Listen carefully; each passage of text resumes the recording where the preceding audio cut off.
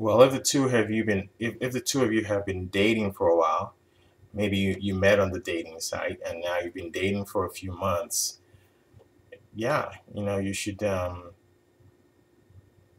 definitely either delete your dating profiles or hide them. You know, hide your dating profiles for now.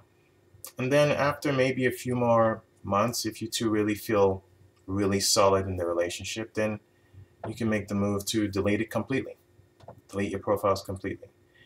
Um, so yeah, if you definitely don't want to leave it visible, because you're gonna keep getting messages, and this might actually put a strain on your relationship because one partner might think like you get a whole bunch of messages, we're already boyfriend girlfriend. Why is your profile on here still? And why are you responding to these messages? Why are you even reading the messages, even if you're not responding to them? So it might cause friction. So for now, either delete them or you can hide them. And then after a little bit, if you guys feel really solid in your relationship, you can both go ahead and delete them permanently.